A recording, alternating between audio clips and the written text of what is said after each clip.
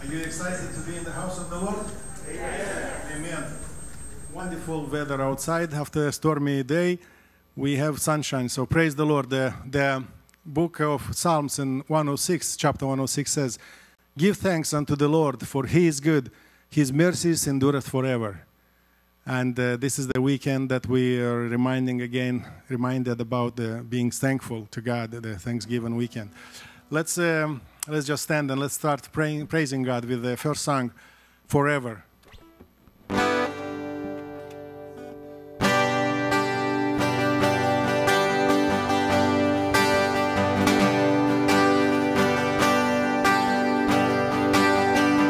Give thanks to the Lord, our God and King. His love endures forever. Forever is good, the Bible says. His love endures forever. Sing praise, sing praise. We have the constant love. His love endures forever. As we born, His love endures forever. Sing praise, sing praise, sing praise, sing praise. Forever God is faithful, forever God is strong, forever God is with us, forever, forever. From the rising to the setting sun, His love endures forever. And the mighty praise of the very one, His love endures forever. Sing praise, sing praise, sing praise, sing praise. Forever God is faithful, forever God is strong, forever God is with us, forever. Forever God is faithful, forever God is strong, forever God is with us, forever. Sing it again. Forever God is faithful, forever God is strong, forever God is with us, forever,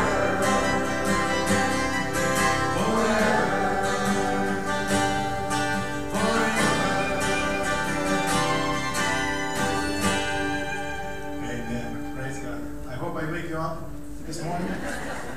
Doing a good job with that, brother. Yes. Well, good morning, everyone. Aren't you glad to come together in the house of the Lord to worship the risen Savior this morning? Because that's what it's all about.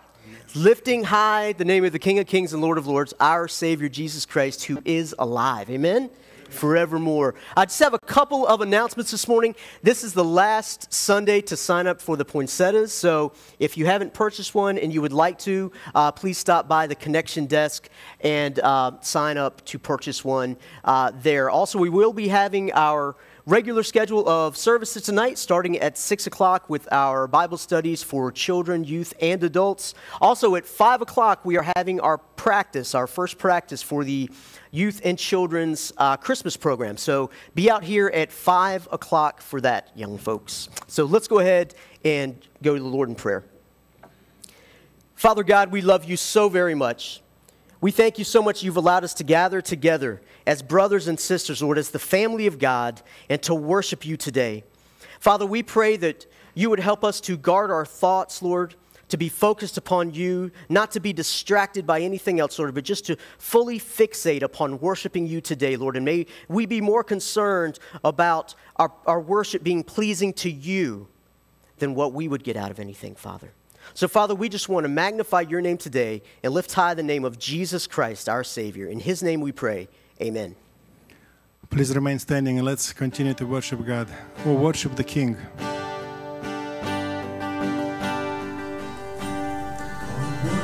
the King, for the glorious of all.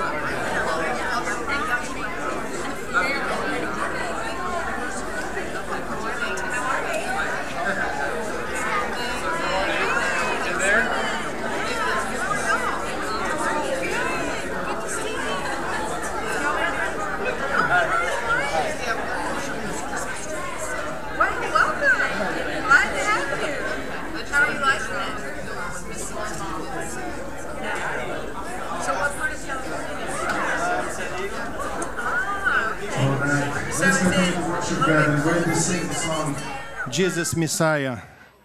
And let's just sing from the bottom of our hearts. I think you're just a tad. He became sin. When you know sin. Yes. I'll sing it.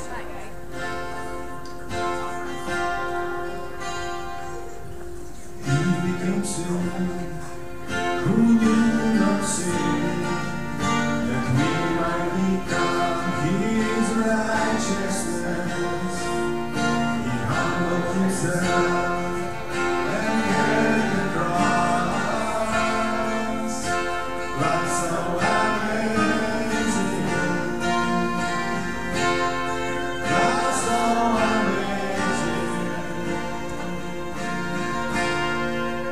Jesus Messiah.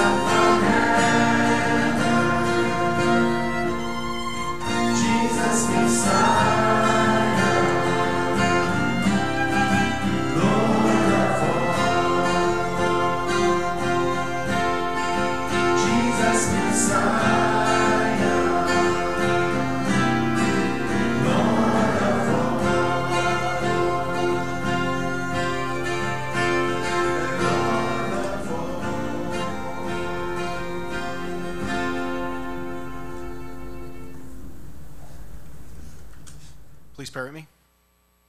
Heavenly Father, we come before you at this time again, Father. We thank you so much for your continued provisions and blessings on us. Father, we thank you for the opportunities to serve you throughout the week, Father, and we thank you for the ministries you've given us through our labor. Father, we thank you for what we've earned through our labor, Father. We know it's all yours, and at this time, as we come to give you a small portion back, Father, we just pray that your blessing would be on it and that it would go forth to glorify your kingdom. In Jesus' name, amen. Please take a seat, but let's sing together. This is a great song, Great is Thy Faithfulness, and I'm sure everyone knows this song.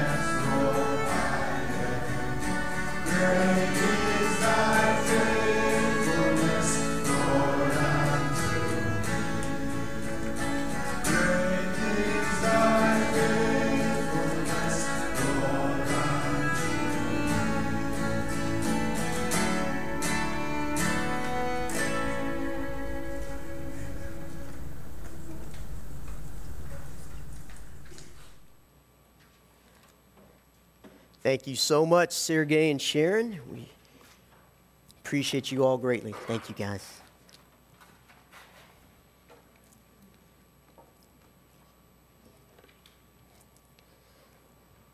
So this morning we will be looking at a passage from the book of 1 Peter.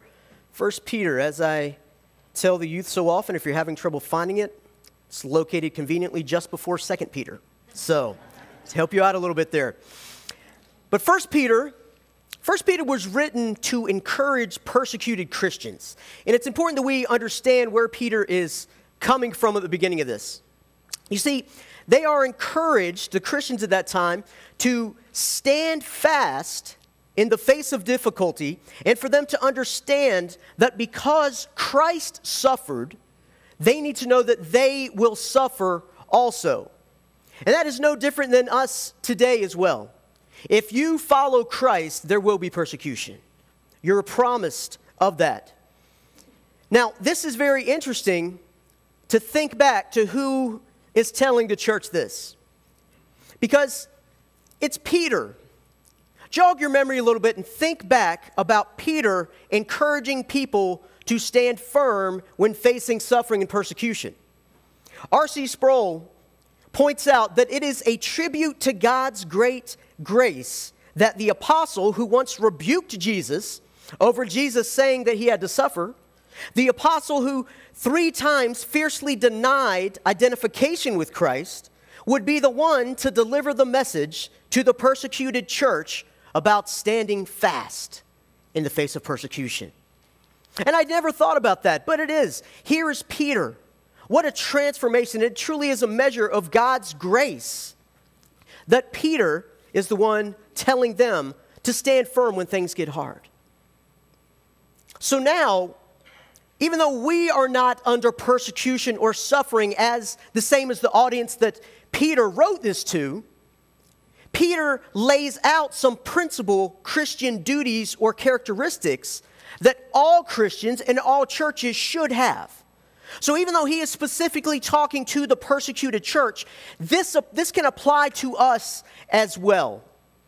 So we'll be looking at these this morning with a goal of continually growing in our love for each other and continually growing in our unity in Christ Jesus. 2 things that are absolutely vital for a healthy church. We must have unity and we must be growing in our love for our Savior, each other, and for the lost. So please turn, if you haven't already in your Bibles, to 1 Peter chapter 3.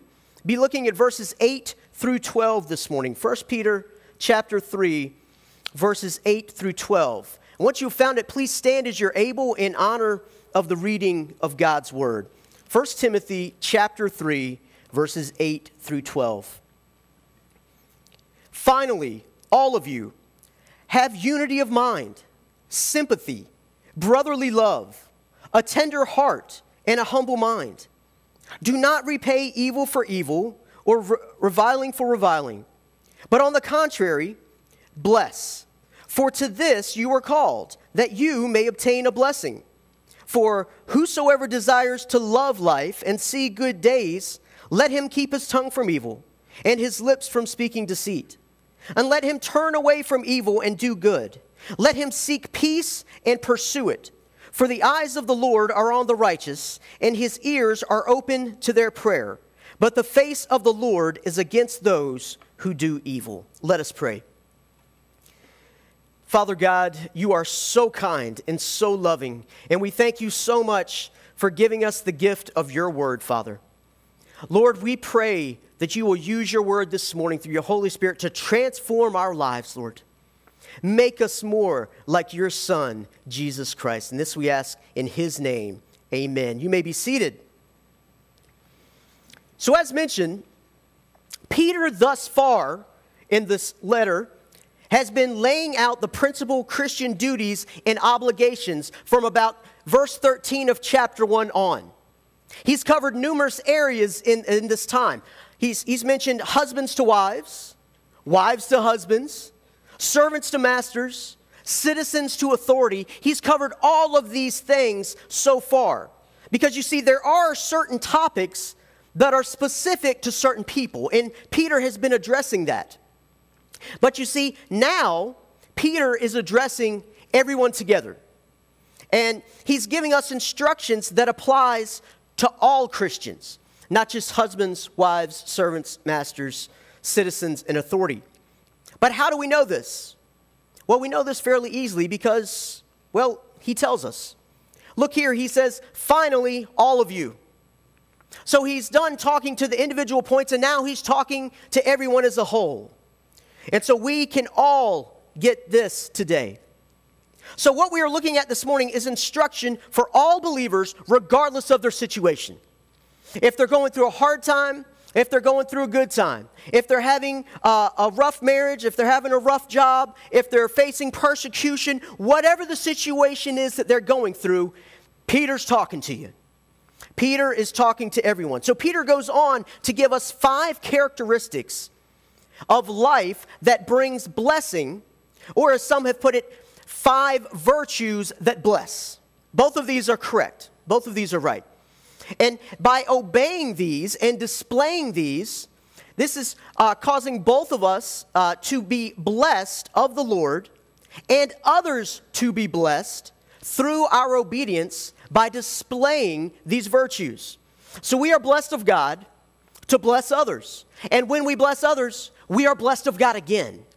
And I want us to remember that through this. We are given gifts to use for God's glory. We are told to be a certain way towards our fellow believers and towards people in general. And when we do so, it blesses them. But also we're being obedient to God, and when we're obedient to God, God will bless us all over again. So it's a beautiful cycle of obedience. So the first word we'll look at here is unity of mind from verse 8. Unity of mind. This is like-mindedness, if you will. That is unity in belief. Unity in belief. Those who await the coming of the Lord, serve each other in love, and hope in Christ. We have these in common, and that is the unity of mind. Now, in order to possess this, it must be throughout the entire church. You cannot have certain factions when it comes to Christian doctrine. You have to be right. Sam just preached through the book of 1 John, and they were addressing that so many in that time were coming up with false doctrines. And it had to be addressed because they didn't have unity. That's what John had to address the situation. So Peter here is saying the first thing you need to do is have unity of mind. Now, this doesn't mean that there won't be disagreements among church members and amongst Christians, but rather that we will be like-minded in our primary Christian doctrines and seeking the will of the Lord and to glorify Him together. That's what it means when Peter is telling them and telling us of unity of mind. And these next four virtues all contribute to this one of unity of mind or like-mindedness. The next Peter speaks of here is sympathy. What Peter means by sympathy in this verse is explained very well by the Apostle Paul. In Romans 12:15, when he says, "Rejoice with those who rejoice and weep with those who weep." Again, Paul says in 1 Corinthians 12:26, "If one member suffers, all suffer together. If one member is honored, all rejoice together." That is the sympathy that we should have with our brothers and sisters. And this is not a mere seeking good for another.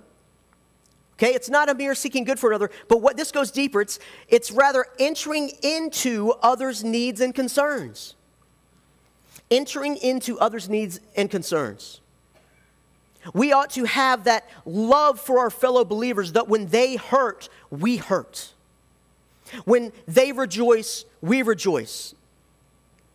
As Paul said, rejoice with those who rejoice, weep with those who weep. But how often is this neglected? And the reason it's neglected is because it takes time and effort to do that, folks. It takes time and effort to step into someone else's world when they're hurting, when they're weeping. It takes time and effort to do that. But so many times we are content with just saying, "I'll pray for you. I'll pray for you." And don't get me wrong, we covet the prayers of our brothers and sisters for us. We all do. But you see, sympathy demands more when you're a Christian. It demands more. It demands stepping into where they are. Just as if one person in your household suffers loss, you all feel it. Or if one person is honored, everyone goes to see them receive that honor. How much more in the household of God should we enter into the needs and concerns of our brothers and sisters? And that's the example that we should follow. But ultimately, the reason we are to sympathize with our brothers and sisters is because of Christ. The example that He set. The writer of Hebrews says in Hebrews 4:15, "For we do not have a high priest who is unable to sympathize with our weakness, but one who in every respect has been tempted as we are, yet without sin." You see, Christ steps into our world. Christ is sympathetic towards us. That should be the example we follow, to be sympathetic towards others. And we must take the necessary time and effort to sympathize with our fellow believers. It takes effort. It takes going out of your way. It takes making yourself uncomfortable at times to sympathize with others. But is that not what Christ did for us? The third item Peter mentions here is brotherly love. Brotherly love. Now, you hear brotherly love a lot, but this is truly a Christian trait. Brotherly love is a Christian trait. It is used in everyday vernacular as friendship or close friendship. And that's just kind of where we keep it. We kind of tap it off there. Yet this term is a Christian term because it denotes the new birth. It denotes the new birth. It represents the fact that we have been born again by the Spirit of the living God through faith in the redeeming work of Christ Jesus as decreed by God the Father. You see, not everyone can have brotherly love. You see, we are adopted into the family of God by the blood of Jesus Christ. And thus we have the same Father, meaning we are family. We are brothers and we are sisters. And some of you are thinking right now, you mean I'm going to be stuck with that guy for eternity? Yes. Yes, you are. You're welcome. But we are family. 1 John 3:14, John wrote, "We know that we have passed out of death to life because we love the brothers." Our Lord Jesus in John 13:35 said, "By this all people will know that you are my disciples if you have love for one another." This love is special. It's not just an everyday, ordinary love that Christians have for each other. Because we are bound together in a way that the lost can never experience without being transformed by the blood of Jesus Christ themselves. It's a love that isn't content with speaking to someone once a week or just on Sunday mornings or seeing them only on Sunday mornings. It's a love that desires to be together because of the love of Christ. Do you miss your brothers and sisters when you're not with them? I think you do. I know I do. Take time this morning before you leave, because, you know, we all have our spots. And Kelly and I were quite uncomfortable. We changed our spot this morning, so pray for us, okay? But we all have our spots that we sit, okay? And you know who sits around you. Take time each Sunday and look around. See who's not there and reach out to them. Let them know that you love them. Let them know that you miss them. Because we do miss each other. We do miss each other. The church is to be unified, loving, and caring toward all. Yes, there's no doubt about it. We're to be loving and caring towards all. But especially, and listen, brothers and sisters, especially to the church. Especially to God's people. As Paul said in Galatians 6:10 when speaking on how we are to bear one another's burdens, he said, "So then, as we have opportunity, let us do good to everyone, especially to those who are of the household of faith." Especially to your brothers and sisters. We're to love everyone, but especially the family of God. You're to have a special love for them. And this is not a foreign concept.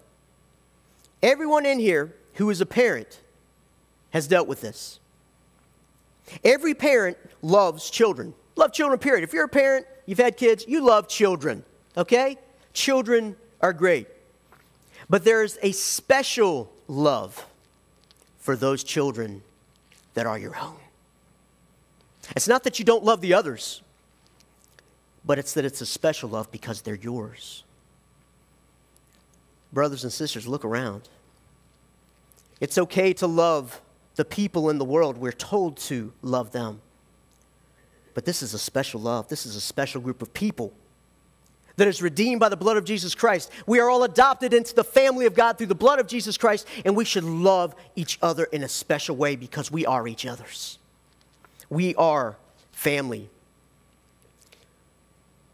Likewise, we show love to all people, but a special love to those who are part of the family of God. The fourth virtue that Peter mentions here in verse 8 is a tender heart. Finally, all of you have unity of mind, sympathy, brotherly love, a tender heart. Now, this term that's used for tender heart here has its root in a reference to inner organs or feelings. Okay? And as strange as that sounds, we think the same way today. We think the same way today. Let me explain. You see, we use the term heart when we're referring to feelings, don't we? We use the term heart. The Greeks associated inner organs with courage, which is where we get the saying that someone who does something extraordinarily brave has what? They got guts. They've got intestinal fortitude, right? We do the same thing today. We say that it refers to those inner organs. In the Old Testament, inner organs were linked with mercy and concern. They were linked with mercy and concern. An example of this is seen in Isaiah 63:15, where Isaiah wrote, "Look down from heaven and see from your holy, beautiful habitation, where are your zeal and your might? The stirring of your inward parts and your compassion are held back from me." Is he talking about that God has an upset stomach? Of course not. He's talking about feelings and emotion and compassion. We see it today, right? Yesterday was my 17th anniversary. And you know what? I still get butterflies, right? She paid me to say that, by the way, put that in here. But no, I still get butterflies when I'm around her. Why? That's what it's talking about. Those feelings, right? That tenderheartedness, the feelings, your emotions. So tenderhearted encompasses your emotions and your feelings. So this is compassion. And once again, the reason we are told to be tenderhearted is because of the example Jesus Christ set for us. He had compassion upon everyone he encountered. Everyone he encountered. In Matthew 9:36, it says, "When he saw the crowds, he had compassion for them because they were harassed and helpless, like sheep without a shepherd." And again, in Matthew 14:14, when he went ashore, he saw a great crowd and had compassion on them and healed their sick. Matthew 15:32, "Then Jesus called his disciples to him and said, 'I have compassion on the crowd because they have been with me now 3 days and have nothing to eat.'" And we see this over and over again. Matthew 20:34, Mark 1:41, Mark 6:34, Mark 8:2, Luke 7:13. We could go on and on and on with examples of compassion that Jesus had for his fellow man. Peter also tells of Christ's tender heart and compassion for us in this same book in chapter 2, verse 24, when he said, "He himself bore our sin in his body on the tree, that we might die to sin and live to righteousness. By his wounds you have been healed." Again, in chapter 3, verse 18, Peter says, "For Christ also suffered once for sins, the righteous for the unrighteous, that he might bring us to God, being put to death in the flesh, but made alive in the spirit." What compassion Jesus Christ has for people, and especially for his own. So we ought to be tenderhearted toward each other as followers of Christ. It's a command. Always showing compassion. However, here's the rub, brothers and sisters. Christ showed disdain and condescension toward the lost sheep of Israel, didn't he?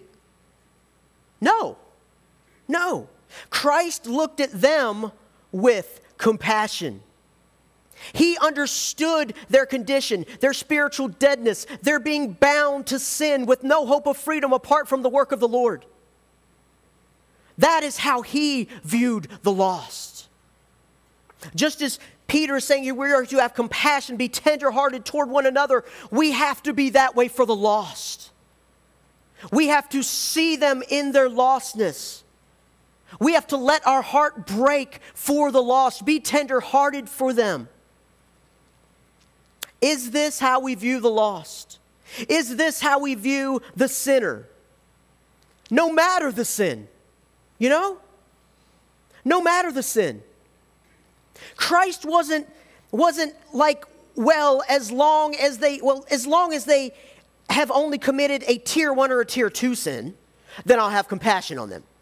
But if they've entered into the realm of tier 2, tier 3, and tier 4 sin, whoa, I'm going to cut the compassion off. No.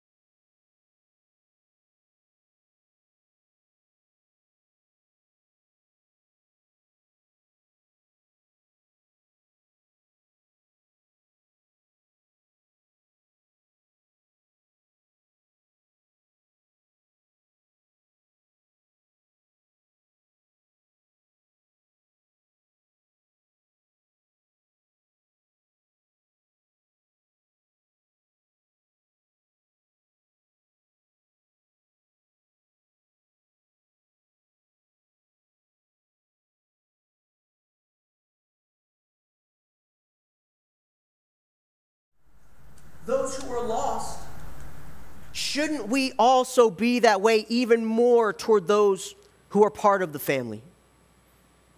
What I mean by this is when a brother or sister in Christ has stumbled into sin,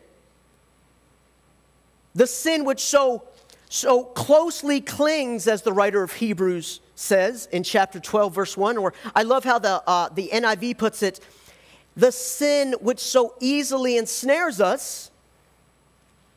You see, we like to think of, them sinning. But you know what? The Bible says sin easily ensnares all of us. Raise your hand if you didn't sin last week. If you raise your hand, congratulations, you just lied and got a head start on this week.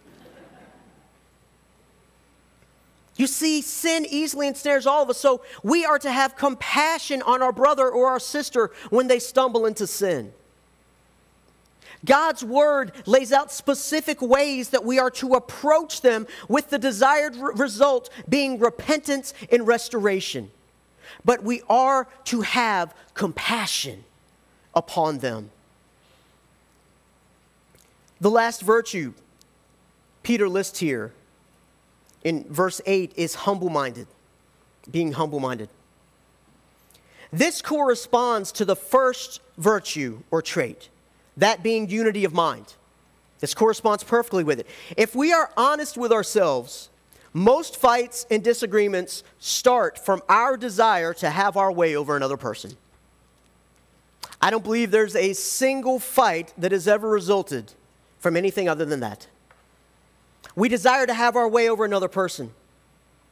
So it's easy to see how being humble-minded fosters unity of mind. Because in order to be humble, you have to put others above yourself. You have to think of others more highly than you think of yourself.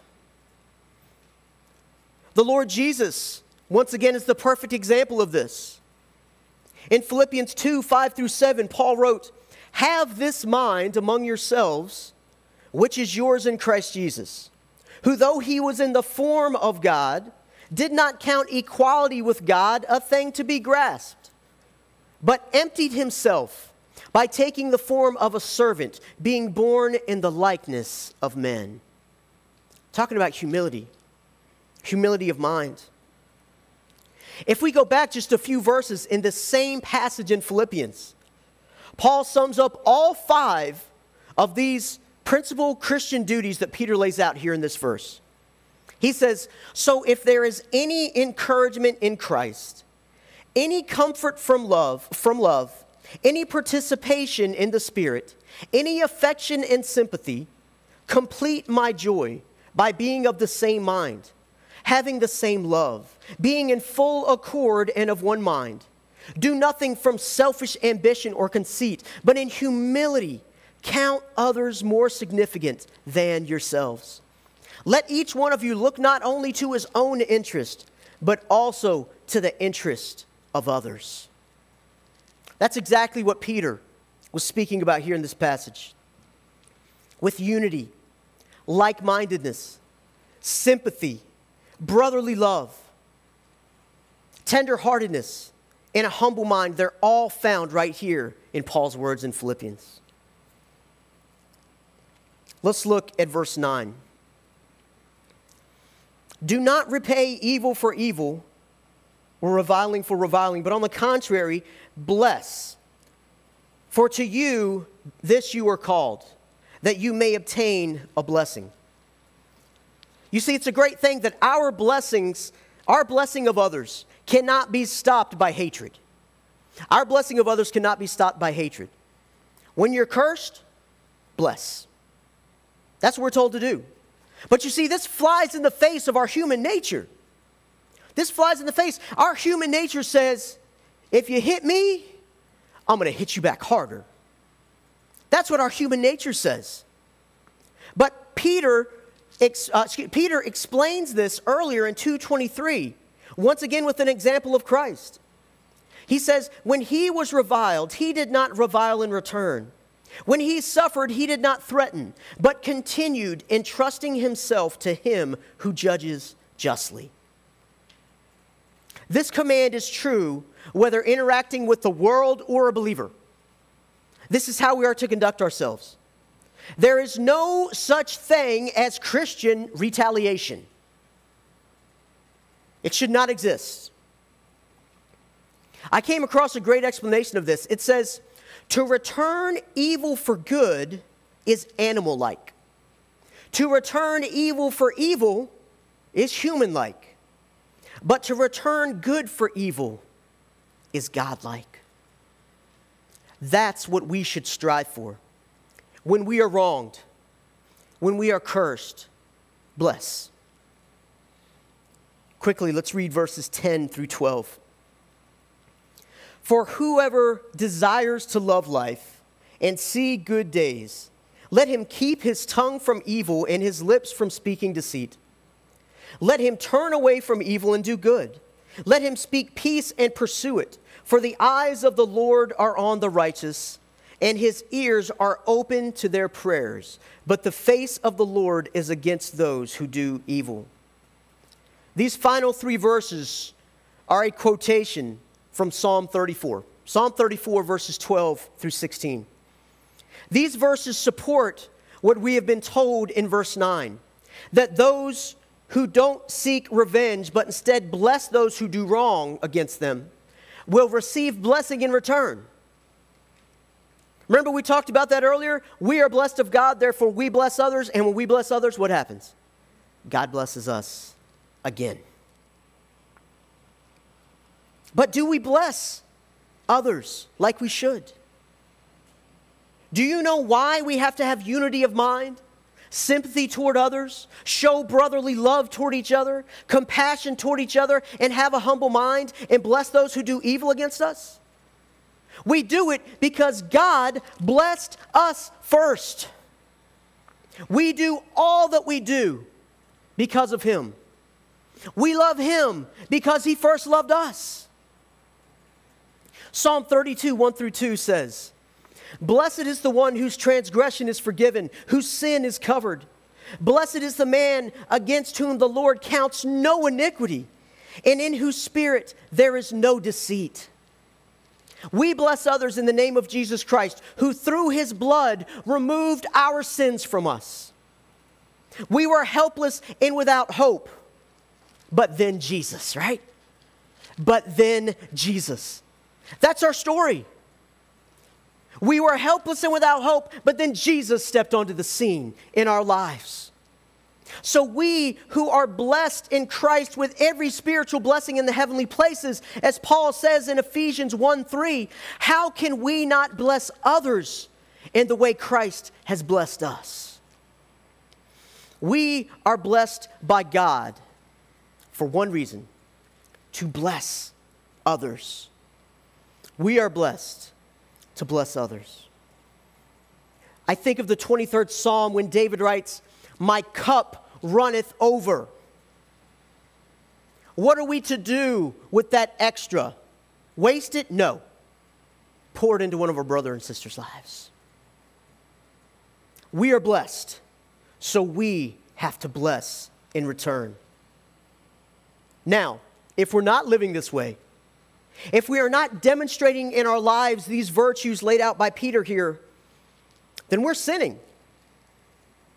You may not be doing an act that's sinful, but not doing what you're supposed to is sinning as well. James 4:17 reminds us that whoever knows the right thing to do and fails to do it, for him it's sin.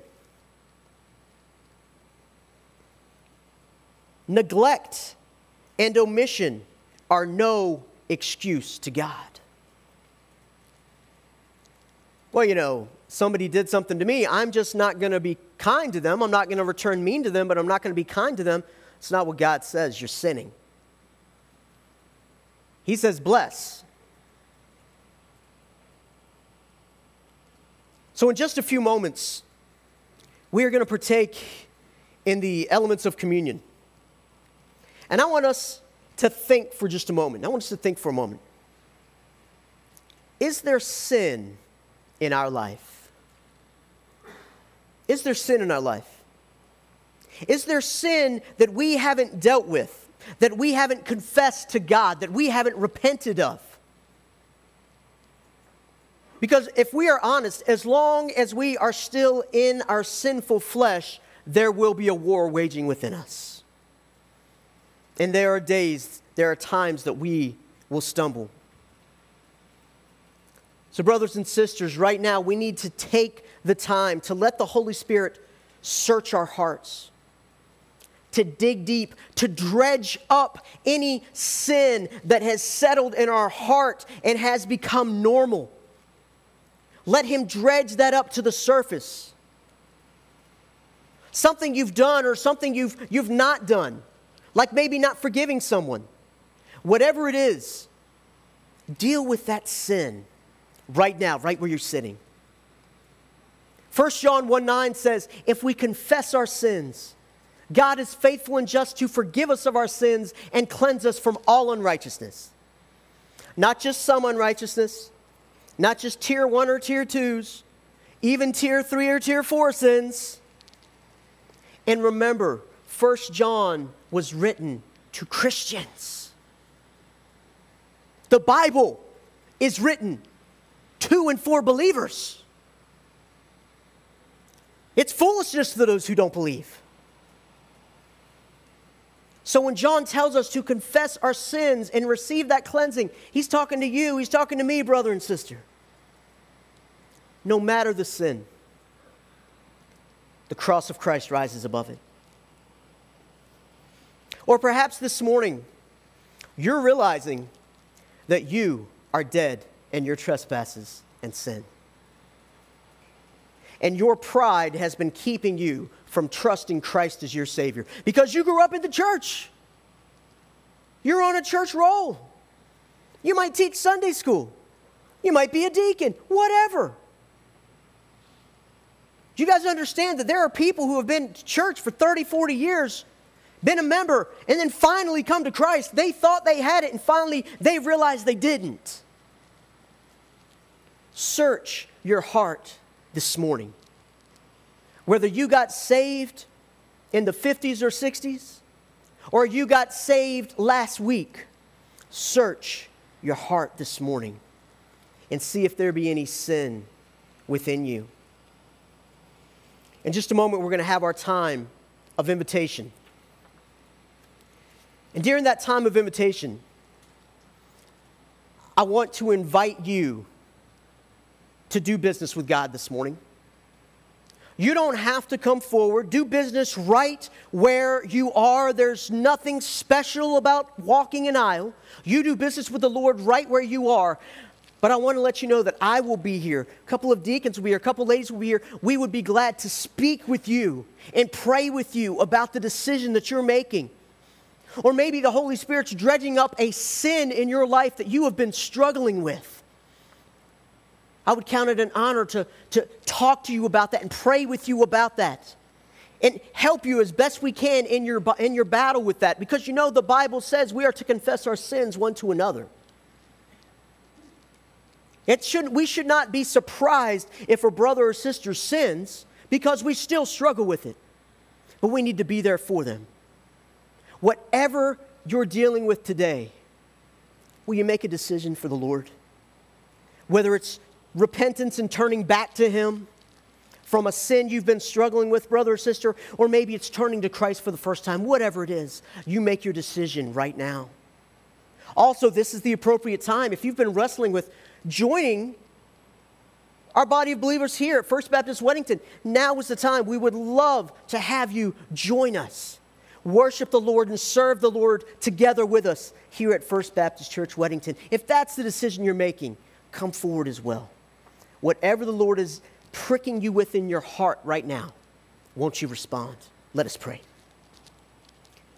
Father God, we thank you so much that you've given us your word, that you have given us your word that tells us how to live as Christians.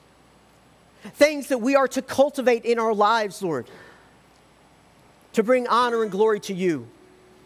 And Father, also to bless those around us, particularly those of the household of faith, but also to the world. Father, I pray you will help us to foster unity of mind, brotherly love, tenderheartedness, compassion, that you would help us to seek after these things. That we would not seek revenge when someone wrongs us, Lord, but we would forgive them and seek restoration and have compassion and sympathy for them. And Father, I do pray and plead with you this morning, Lord, if there is someone in the sound of my voice right now that does not know you as Lord and Savior, Lord, that right now you would call them to your kingdom, please, Lord. That you would call them to saving faith in your Son, Jesus Christ.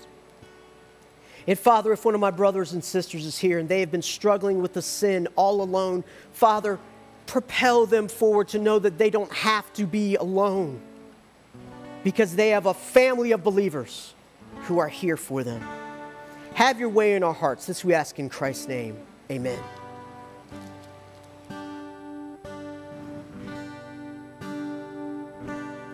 There is a place where mercy reigns and never dies.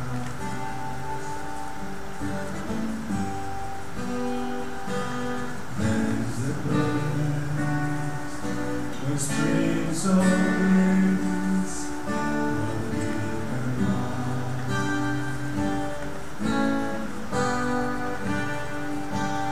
Upon the rock I heard like a flood slowing down.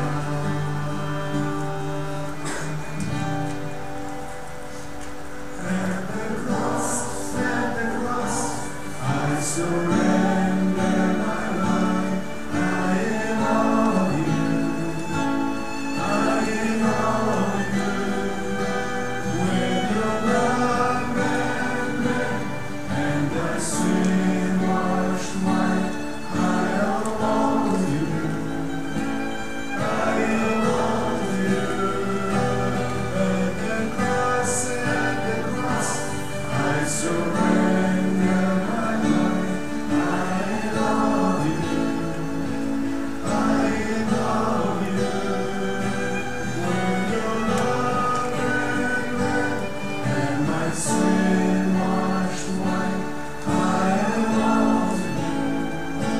I am all of you. Jesus.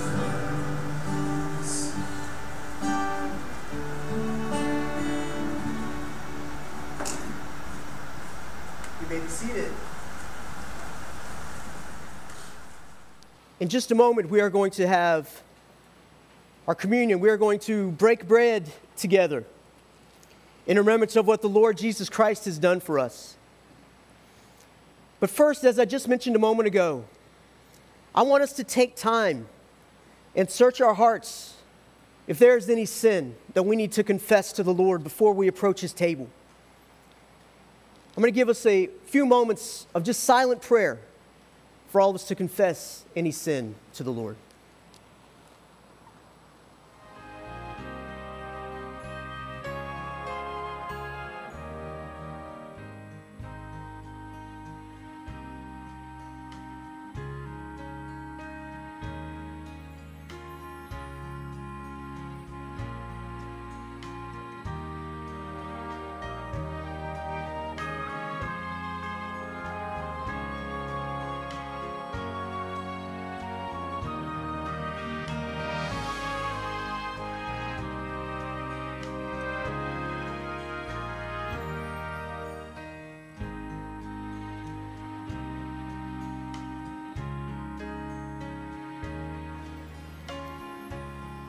Amen. We ask our deacons if they would come forward for the distribution of the elements.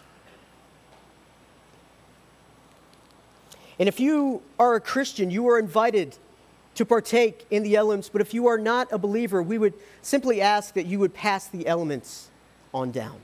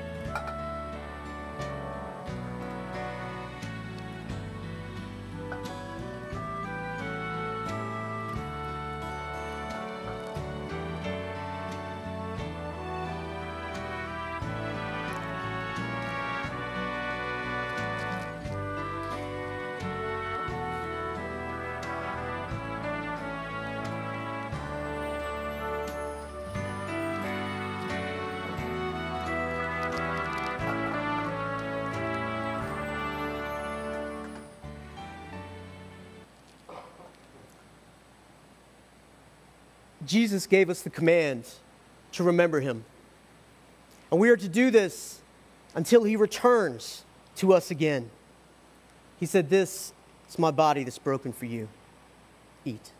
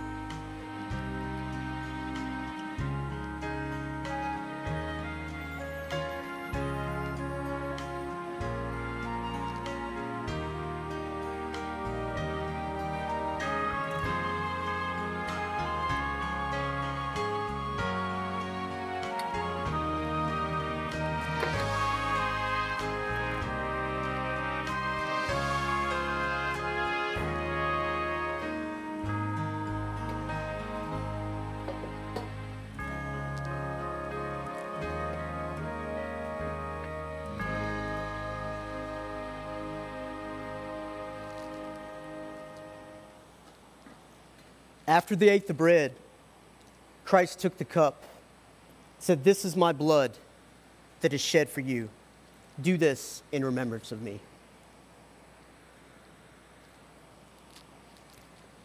Amen.